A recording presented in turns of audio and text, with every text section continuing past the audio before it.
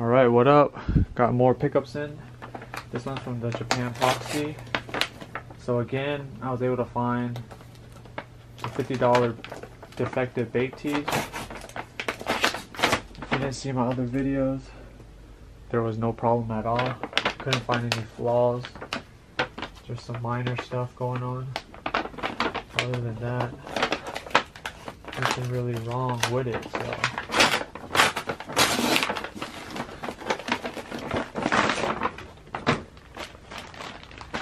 So now I pick up another one, just a classic, just says Bape on it, 1993.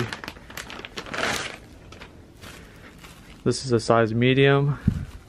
Again, it comes with this tag which says that there's some type of defect, and yeah, can't really tell the BAPE. Let's check out the back. 93 on the back. I mean, I don't see anything wrong with it.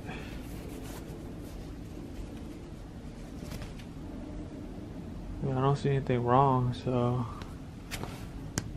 might be some minor flaws that I can't really tell, but like I said, for the price point, worth it. 55 I think shipped, so it's not bad. So let me know.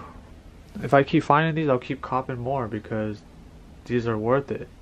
55 bucks for Bape tee, sign me out. Even though if it's simple, easy to wear. So leave a comment what you guys think.